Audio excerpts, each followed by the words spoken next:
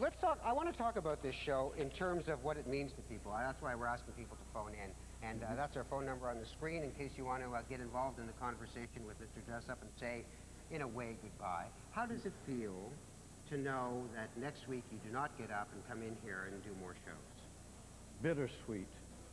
Yeah, the getting up is hard, and well, not that hard. A lot of people do it. Yeah. It's just getting into the studio is a real lift. I love it, and so I'll really miss that part. On the other hand, this time next week I expect to be down around Mississippi or down there, and I won't have to go into the studio. Yeah. So that'll be nice.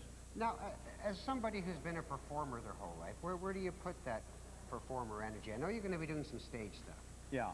But the bittersweet part, the bitter part, or this, you know, the sad part, well, what do you do with that? I mean, do you have any regrets about leaving now, or do you feel like when you leave, this whole other kind of kid show is going to start taking over? Well, I don't know. I know that we're going to be on in reruns, for one thing, and I didn't want to stay around and, you know, I could have kept on going and going, but more and more often I forget the names of my puppets, and I accidentally cut off my finger instead of the piece of paper, you know. So I figure it's time to quit while I'm still ahead. And you are still ahead. Barely ahead. Now, tell me something about how this came about in the first place. Tell people how Mr. Dressup showed up on the air in the first place. Okay, it goes back 32 years. I was here with Fred Rogers. We were doing Mr. Rogers' Neighborhood, and that was the first time that he'd actually appeared on camera in his own show, although he'd done a show for years. And I had made some of his puppets. He knew I was a puppeteer, and he asked me to come up here from Pittsburgh and work with him on this show for one season. And then, as planned, he went back to Pittsburgh. But he recommended me to the powers that be in the CBC Children's Department because he knew they were going to form a new program called Butternut Square. And I was one of many characters on it. And Bruce Attridge was the executive producer. And I think it was Bruce who came up with the name Mr. Dressup because I was going to be somebody who dressed up a lot, as you see. I think that coat goes back 32 years, too. So anyway, that... It still wears well. Yeah, it's a neat coat. Yeah. So anyway, I started out on Butternut Square as one of several characters, and then for various reasons, the show changed into what's called Mr. Dressup now. What made it last so long? Because all kinds of people would love to think they could get a show and an idea going that could just go on and be universal that way. What is it that made you able to withstand all the trends, all the fads, all the new things that have happened to parenting and to children? Well, one of our early producers is here, and he'll testify that we had a very low budget. So when you got low budget, they don't seem to notice you, you know, and you just keep going. We didn't cause any waves. We did, we used to do first 3 shows a day, then 2 shows a day, which is almost unheard of now. But if you do it that way, it makes the overhead lower. So all you're saying is you were cheap? I think that's it. Come on, that's not it. We had a bunch of great people doing our show, too. And we always have had. We've had a great crew and support. Why didn't you change? Why, you know, there's a lot of pressure over 27 years to change and to start adding certain things, particularly with all the technological changes that have gone on. Why didn't you say, let's jazz it up a bit, let's get some blue screen, let's start doing things fancy? Well, we didn't want to. It just wasn't our style, and for one thing, a lot of the technical stuff takes extra time and money, and we quite simply didn't have it. But we didn't want it. We said we could.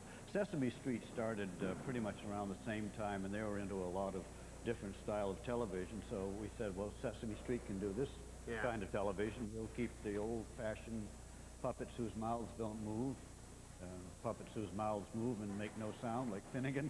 That's Naked Finnegan, isn't it? Yeah, that's Finnegan. The bones, the skeleton of Finnegan. Finnegan without clothes on. No. Frightening idea. The Tickle Trunk you started with 30 years ago, did you not? About 30 years ago, yeah. What are you going to do with this thing now? I don't know. I think it may possibly go into the CBC Broadcast Museum that's right here in the Broadcasting Center. You're not going to miss dressing up? Well, I dress up every morning. Don't tell people that, Ernie. Don't tell people that. Hi, how are you today? You're not allowed to do that on the street. How are you? I'm fine. How are you? Now, do we have Mr. Rogers on the phone right now? Okay, well, you all know Fred Rogers, I would imagine, as well as you know Mr. Dressup. And Fred has joined us on phone now to say hi to Ernie, and I guess to say bye to Ernie. How are you, Mr. Rogers? I'm just fine. Is this Ralph? It is. That's Ralph. Hello, Ralph, and hello, Ernie. Hello, Fred. How This are is you? wonderful. I'm just overwhelmed. I was going to send you a letter because I heard that you're making crayons now. And I wonder if you could send me a dozen? You're certainly welcome. As a matter of fact, you should have the new one. It's called Blue Ribbon. And if anybody deserves Blue Ribbon, it's you. Well, how about you, too? You know, you're the person that got me started here. You took me to Canada, left me on my own, and now I'm rich and famous.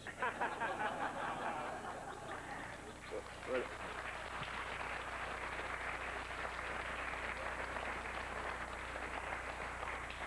don't you remember Fred Rainsbury welcoming us there at the CBC? Yes. And saying, we've seen you talk with kids. You just get on the air. I had never done anything except puppets and music, as you well know, before we went up there, and it was thanks to him that anybody has ever seen me, and then you took over. I always thought it was your idea that you came up. I've been telling everybody that you had this great idea whereby you would actually appear on camera. That wasn't my idea. Well, we both owe a lot to the CBC, don't we? That's for sure. You're the only two left. Now, Ernie, tell me about your kids. My kids? Yes. They're fine. They're all here, too. Chris and Natalie came in from California to be with me at the big party last night. Oh, good. And they'll be here for a while longer, and Kathy and David and all the grandchildren were there last night, and actually, I might drop in and see you because I'm heading south next week. Oh, please do. I'm in New York right now, but I'll be home next week. Okay. How's Joanne? Oh, she's fine. And I'd like you to meet our grandchildren. You know, there's something that has kept us together, whether we were in one country or the other, all through the years. And, Matt, I think there's a real dedication to children. Well, I learned most of it from you, Fred, actually. Didn't he teach you to talk to one kid at a time, as opposed to, hi, out there in TV land, all that? Yeah, the two things. Look at the camera lens as if it were one single child, and when you're doing a puppet on television, don't wiggle around too much, because they got those close-ups. Well, you know who taught us that? It was Gabby Hayes. Yes, I said to him one time, I was his floor manager here at NBC, and I said, Mr. Hayes, what do you think of when you look at the camera and know that there are thousands of people watching you? And he said, Freddie, I just think of one little buckaroo. Oh, that's a great story. Well, listen, Fred, we want to thank you for calling up. And this is wonderful. Yeah. Do you have any final words for Ernie here? The final word for all of us is that we love you, Ernie. And we'll see you soon. Well, I love you too, and I'm anxious to see you. Bye, my dear. Bye-bye. All right, now, I'm gonna grab a kid here, and they want to give you something. You want to come with me and just give Mr. Dressup what it is you want to give him? You poor shy kids, you. Come on. You terrified little kids. Love you, Mr. Dressup. Oh, thank you. You want to give him the heart? Show it to him. Oh, that's a heart as big as all outdoors, isn't it? That's handsome. And do you have something for Mr. Dressup, or are you just going to crawl into a small space? There's a card. Do you have something in your hand? Oh, thank you, dear. Okay. Well, I'll tell you what. While Ernie opens those up, we'll go to a commercial break, and we'll come back, and you can tell him if you love him, too. I think you do. Sure you do. All right, we'll be back. Thanks, Ganesha. Thank you.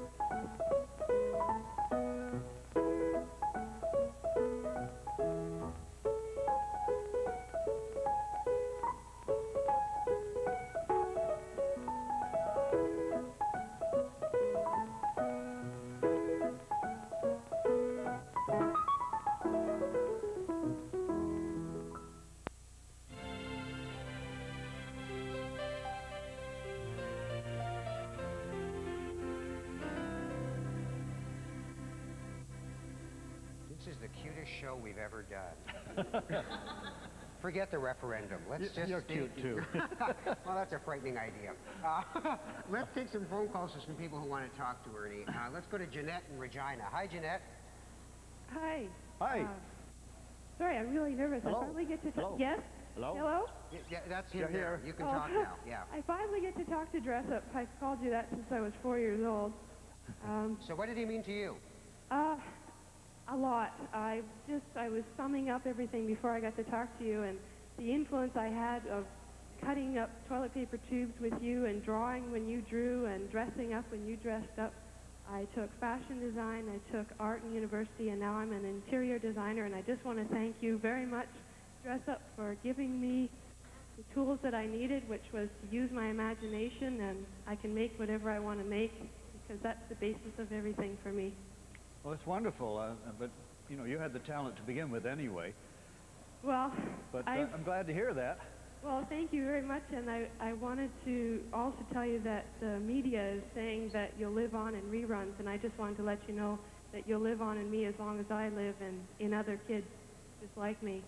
And also that I'll never be able to throw out a paper tube as long as I live because they make great crafts. Yeah, which is why she now right. designs houses completely out of toilet paper rolls. Thank you for the call, Jeanette. Thanks, That's Jeanette. lovely. Thank you very much. All right, let's go to Paul in Winnipeg. Hi, Paul. Oh, What do you think? What does Mr. Dressup mean to you? you know, you asked a question of him earlier, and you know what he has done? Mr. Dressup has brought imagination to the nation. Forgive me for my voice being a little raspy, Mr. Coombs and Mr. Ben Murgy. Bit of a cold. Understandable if you're in Winnipeg. I was there 2 weeks ago. Yeah. So you know. Go ahead. I'm sorry. Well, I remember growing up with shows like yours, and does anybody remember Chez Helene? Of course. And Yeah. I lost track as I grew up, but I must say that you inspired so much creativity in myself and my younger brother and sister. We used to always play Mr. Dressup, and we had I don't know what those trunks originally really are, but we had one of those big kind of wooden trunks in the basement. A steamer trunk. Yeah, that's what they were. Yeah. And we used to put all kinds of stuff in there and dress up, and what your show is so different from what's new out now. I really love it because it allows children to have an imagination. Yeah. And that's so wonderful about it. And I'm guru to you going, but I just wish you God's blessing in your life and the best of health, because you've sure earned it, Mr. Coombs and Mr. Dressup. Well, it was fun all the way, Paul, so thank you. Thanks for the call, Paul. Sure, thanks, Rob. Bye-bye. See, this is the thing. My kids watch kids shows now, and everything is done for them. Yeah. It's all effects, you know, reboot. And you look at a kid watching a TV show now, and they're like this. It's all coming at them. Yeah. But you just kept insisting they do something with their time. Yeah, but you know what? It just occurred to me when he said that they did all these things. What we actually did was just not lead the children. We took what children like to do anyway. Yeah. And just did it ourselves. But it was all things they could Exactly. do. Yeah, You know, I this think wasn't so, a yeah. world you were presenting to them that they could never possibly recreate. They could do this. They could just get up and start cutting paper, and it would Exactly. be done. Nice and simple. Low tech, isn't that the word? Low tech, yeah, Low tech. and very basic. Low tech, high touch. That's the word. All right, let's talk to one of your producers who certainly knows you from Okay. way back. Do we have one on the phone, or do we have one here? We have Don Carroll here. So give me your history with Ernie. Absolute fright one day in the early butternut times, I remember. The B shows were really good. All bathtubs. And I don't know if he remembers. We did bathtubs, and we wrote it in. It was an early show. He had to get into the bathtub fully clothed, turn and say, "My gosh, I've still got my clothes on." And I was so petrified in the 2 weeks before that went on, because I was frightened to death. I'd wake up at night in a cold sweat. I'm sure I've never told him. No. That every kid in Canada would get into the bathtub with his clothes on. And the day came, and of course it was fun. So, see, he's not a bad influence. Is that what you're Not saying? at all. Could overcome anything. Why him? Why did he Because last he's so long? the best communicator teacher I've ever known, and it took me a long time. I taught high school before I knew him, and he's got no load in front of his eyes. He's straight on, and no ego. And when I taught later in tough places like Arabia and Dubai, United Arab Emirates, on bad days I'd go home and say, you weren't like Ernie today. You let your ego, you let your worries get in front of you. That's fabulous. That's very nice. Thank you, Don. I hadn't seen Don for 5 years. The last time I saw him was in Fort Stanley, and I thought he disappeared off the face of the earth. And I got a letter from him a few weeks ago and found out that he's back in Canada, and now he's here. It's so wonderful. So you were producing from what year to what year? Butternut Square. First year around. 64? 65, yeah. 32 years ago. So there were the Beatles, and then there was Ernie. And Don. And Don. All right, let's take some calls. Ryan in Montreal. Hi, Ryan. Hi. Hello. Hi, Mr. Dressup. How you doing, Ryan? Good. I grew up with Mr. Dressup when I was a little kid, and my mom had 10 kids, and every one of them grew up with Mr. Dressup, and my younger sisters are both. They're still watching Mr. Dressup now and coloring, and we have a tickle trunk and everything. Great. That's families like yours, you know, that keep us on the air. Yeah, but I think that Mr. Dressup's as Canadian to me as hockey or maple syrup or anything like that, because he really he was part of. I feel he's a part of this country, and that in a time like when the country's, you know, going through the turmoil that we are right now, all we have to do is look to Mr. Dressup, and maybe that will teach us some things. All right, Ryan, thank you for the call. Ryan. So, like, as an American, how do you feel about that? Now, I used to feel very guilty, but you I'm got not your Canadian American. citizenship in 1994. Yeah, just a couple of years ago. So this whole time you've been an American raising generations of Canadians. Has that ever felt weird to you? Well, there's so many Canadians down in Hollywood, you know, that are just adding all kinds of great stuff to American movies, so it's only fair. Just bring you back as a trade-off, huh? So how does it feel to be a Canadian now? It feels very Canadian. Very comfortable, very nice. In fact, I felt Canadian from the first few years we were here, actually. I guess so, huh? I just your felt kids I belonged are Canadian, here. right? Yeah. Grandchildren. Well, actually, they're, what do you call it, dual citizenship. Yeah.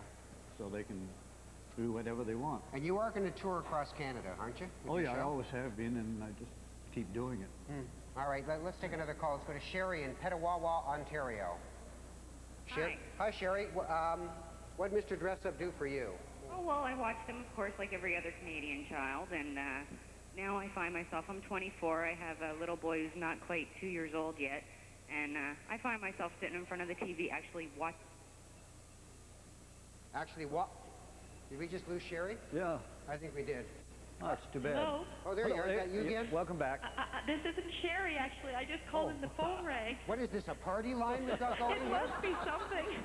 Wait, we're at the cottage now. Anyone can get on. We don't have the technology. It Yeah, turns really, out. apparently not. Who are you? I'm Lori. I'm calling from Espanola, Ontario. Are you calling the Ben Murgy live show? Yes. Oh, well, that's good. a relief.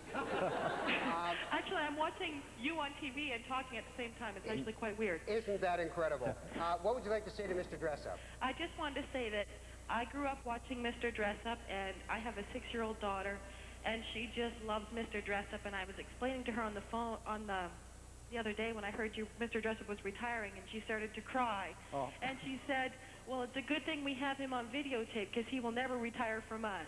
And I also wanted to say that I was watching Mr. Dressup one day, and I saw a gentleman was a guest on your show, and I went to high school with him. And I thought, oh, isn't this great?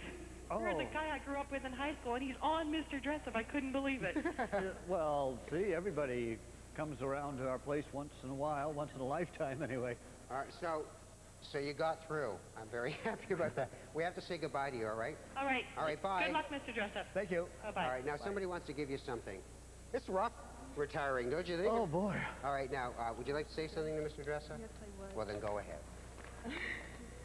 I grew up watching your show. We used to even watch it with our mother, and now I'm watching it with I'll hold it. the next generation. I'm watching it with my son. And what you've given my son, actually, is when he watches your show, he loves to do the drawings after, and he's now a real artist. Well, that's wonderful. Yeah, Open it up. Yes. Open it up. Go ahead. And I just wanted to say that but I hope that the love, the magic, and creativity that you've given children will always forever remain in their hearts, and that it carries on to the next generation. Well, it's firmly in my heart, I'll tell you. Thank you for this. It's a national group hug, folks. Simple as that. We're going to take a break. We'll be back in a few minutes with Mr. Dressup. Give us a call.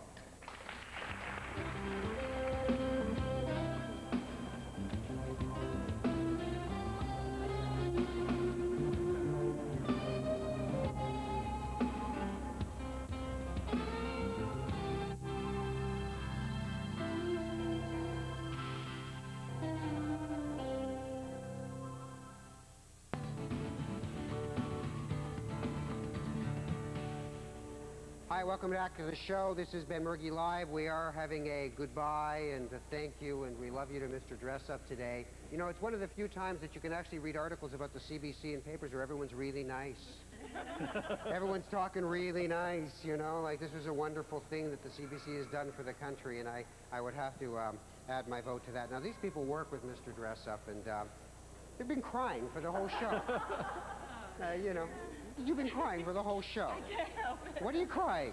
I love him so much. I just think he's such a gentleman, and it's been, you know, the highlight of my career working with him. Thank goodness I got in there just in time. Yeah. He's so wonderful. Well, is the dignity in the class, really? Yes, really. Has serious dignity. Yes, absolutely. Not like the rest of us. So special. Well, you're doing better. No, I have no dignity. I'm wearing the jacket, for God's sake. Maybe that's what it is. What are you going to remember most about working with him? I think just that he's such a gentleman, and the makeup artist that was doing his face yesterday was commenting about his, he is a gentleman, and he's got impeccable manners, and I think even that alone distinguishes him, you know. He's got this warm side, this wonderful personality, but at heart, he's just a great human being. You know, in an age of cynical marketing, you know, like they make up the toy before they make up the show now with kids programming. And in an age of real aggressiveness, the gentle part of that show is still shocking to see. And there's something that jolts you as you flash by, and all of a sudden you just see this man talking to you gently, urging you on. Isn't that the wonderful part? You're going to miss him too, right? Oh, desperately. How long you worked with him? Since 1989. Ooh. And we've had a lot of fun. Yeah, those script meetings, they were a lot of fun. We've worked with some wonderful people on the show. Everybody on the show is just terrific. Our puppeteers are just the most wonderful little characters. Now, I got to ask this. What happened to Casey and Finnegan? All right, I've got to ask. Everyone wants to know. Come on, Ernie, cough up. Oh, Judith retired. Judith Lawrence did Casey and Finnegan, and she decided she just had to retire out to beautiful BC. So when she went, of course, Casey and Finnegan went with her, because there's nobody in the world that could have done Casey and Finnegan. They were her creations and really a part of her own persona. There. Now we know what happened to Casey and Finnegan. I got two letters before we even started the show today. Saying like they'd been kidnapped or something. Do you remember anything about Mr. Dressup? What do you remember the most? Well, it's not memories as much as it is what he's done and really what he hasn't done. With apologies to groups like the Power Rangers and different things like that are on now. Yeah. The simplicity of the show, the lack of violence and all that kind of thing, it's a perfect antidote, and I'm glad it's going on in reruns. You know what keeps occurring to me? Right at the beginning, you said basically we didn't have any money to get fancy with. Yeah. It's maybe not such a bad thing, huh? No, absolutely. Take the toys away from people, give them real toys, and they can relax. Yeah, well, I think everybody concerned with the creation of the program at the very beginning, it wasn't just that we didn't have the money, it was just because they knew what children liked and how much fun they could have with stuff that they found around the house. All right, now let me take a couple more calls so people can get in what they want to say. Heather in Waterloo, Ontario. Hi, Heather. Hi there. Hello. What did Mr. Dressup mean to you? Well, it's funny. Earlier when you were talking, you said that you spoke to one child when you spoke to the audience. Yeah. In my case, that was me. Sure. That's indicative of that interactive television is Canadian. And maybe we're all crazy, but hundreds and hundreds of Canadian children sat there talking to the television, along with Mr. Dressup, and doing everything that he did. And I think it's time for him to make a CD-ROM. Hey, that's a good idea. Actually, we're talking about it. Are you really? Yeah. I think we should, because one child one time when I said I was thirsty poured some orange juice into their VCR. Well, no, but wouldn't that be a great thing? Because it's such a neat... The thing about the show is it is interactive. Yeah, as soon as I understand what CD-ROMs are, we'll get to work on them. You don't have to understand. Somebody else has to understand, really. I mean, it's not going to be us. Trust me. Right. All right, Heather, thank you for the call. Thank you, Heather. Thank you. Bye-bye. Let's go to Crystal in Murnham, Alberta. I think it's Murnham. Crystal, you there? Hi. Hello. Hi. What did Mr. Dressup mean to you? Well, I've always watched him, and I'm 13 years old, and I'm still watching him today. And since I go to school, I get to miss him all the time, so it's kind of sad.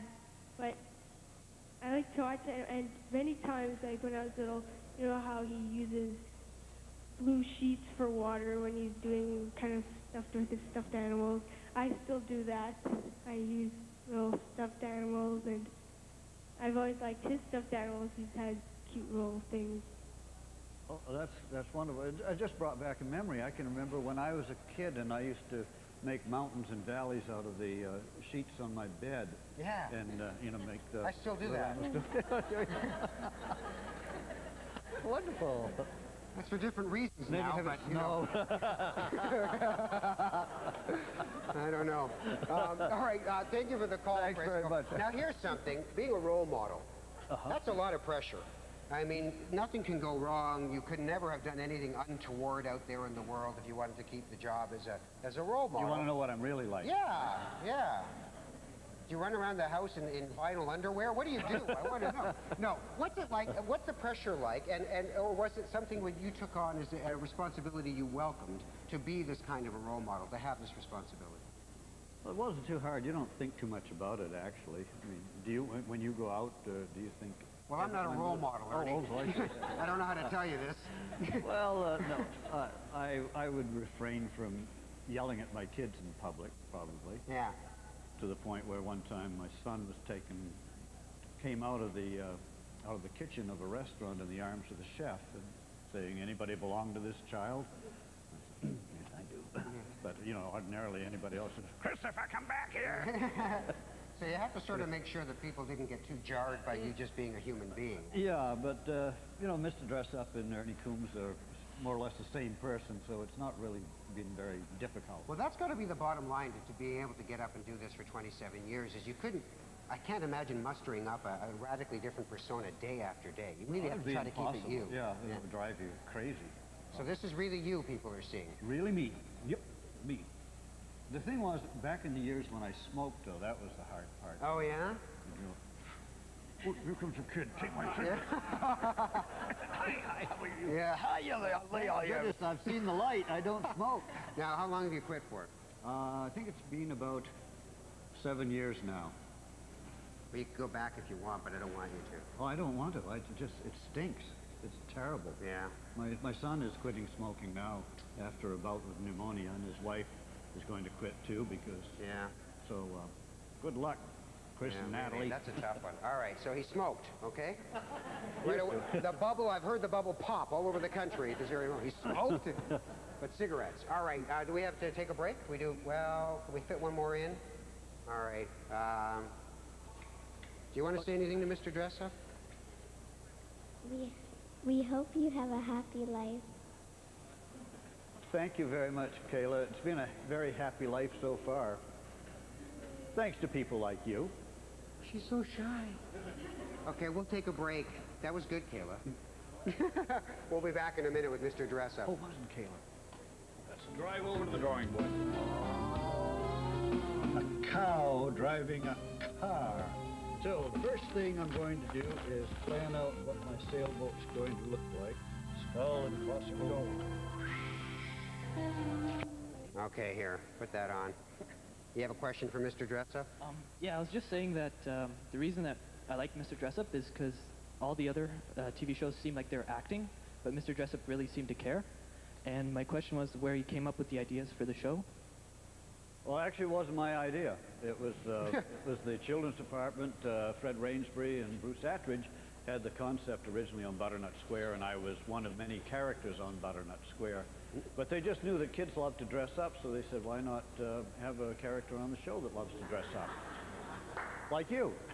Doesn't it make you feel good? Oh. No dignity left at all. Yeah, that's what we do here on the show. Somebody over here has got a question that I wouldn't mind them asking, or at least a statement. A statement. Yeah. Hi, Ernie. It isn't a question, it's a statement. And I had the pleasure of being studio director for 5 or 6 years. And a point I'd like to bring up is that Ernie is a consummate actor. He's a professional actor, and he's a joy to work with as an actor, first. What he's suggesting is that I'm not a nice guy after all. I have this great skill of disguising it. Thanks, Alan. It was fun working with you, too. It's been mock sincerity all along. Mock sincerity, yes. All right, anybody here you got something to say? You got something to say? You had something to say, didn't you? I'd just like to thank Mr. Dressup for like all the great years of television he gave us, and he kind of inspired me to like work hard at what I do, and I really like to thank him. Well, you're welcome. I didn't seem like much of a job at the time, I'll tell you. All right, we got somebody here we should talk to. Yeah, I'm Mr. Dressup. Hi. Is it true that you're going into the donut business? Where'd you hear that? Yeah, I said I'm going to start a donut shop. I'm going to have these special donuts that are just this big around, but just thin. And the inside is going to be your imagination. And you can imagine that it's a prune Danish or a chicken salad sandwich. Do you think it'll work? If you put one beside a police station everywhere around the country, I think yeah. The imagination part would be good. Let's take some phone calls. Okay. Let's go to Sonia in Fitzroy Harbor. Hi, Sonia. Hi, Mr. Dressup. Hi, Sonia. How are you? I'm fine. Where's Fitzroy Harbor? We're just outside of Ottawa, Ontario. Oh, okay. Yeah. Nice to talk to you. Oh, I just wanted to tell you that I grew up with my sisters watching, and I found even when I was a teenager, and I would be off work sick, I would still watch your show all by myself. And now I have 5 children of my own. Oh. And my middle son, his name's Wes, we draw all the time, and he's quite good. And he says, Mommy, you're an artist. And I said, I learned everything I know from Mr. Dressup. And I find, I cartoon, and I still, if I need to see a way a hand is held to hold a ball, I still learn stuff from you. And I just think you're wonderful. Do you see yourself as an artist? Well, yeah. I mean, I do. Well, I studied commercial art. Yeah, I was going to be one, so, but no, right now I feel I consider myself a performer. That's you know, what but I all put on these my people income keep tax. talking about how they were seriously influenced. Look at this hat on. All these people talk about being seriously influenced by you and your artwork. That's like you should have the group of 7, and then they should have a Mr. Dressup exhibit at the end. Well, I don't think anybody can be taught to draw. People have a natural inclination, but if they watch me drawing, then it gives them the impetus to draw more, and that's how you get to be good at it. All right, thank you for the call, Sonia. Yes, thank you. We have to move on because you only have a couple of minutes left. Let's go to Rayon in Vancouver. Hi, Ernie. Hi there, Rayon. I'm calling because I'm actually calling to tell you what you meant to my mother. To my mom, you meant a half an hour of peace and quiet. Isn't that bad? Oh, my brother and sister and myself were scrapping all the time, but at 10:30 in the morning, Mr. Dressup came on, and my mom had half an hour of peace and quiet while we were glued to the television set. Well, I've heard that from other people, and some people have said you're a great babysitter, and of course I say, well, we don't like to think of ourselves as babysitters. We like the parent to watch with the child, but thanks for the good thoughts. I just wanted to thank you for help. Well, I guess it wasn't the most memorable thing you did. Do you have something to say? Thank you for the call, Rayon. What are you going to be doing for your retirement? Well, I'm going to be doing a lot of what I'm doing right now, it looks like. And I'm going to travel around, and I have a touring show I do. And also I'm a spokesperson for Save the Children, so I'll be able to get around the country more and do fundraising for them.